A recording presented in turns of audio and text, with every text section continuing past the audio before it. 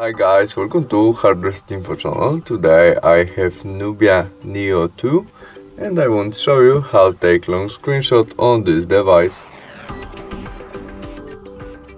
Opens Google Chrome application.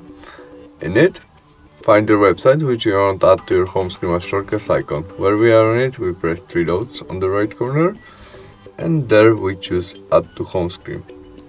In this part you can custom name of your shortcut icon, we can delete something, delete all, write something new, what you need and prefer. And after you customize it, press add and add to home screen to confirm it.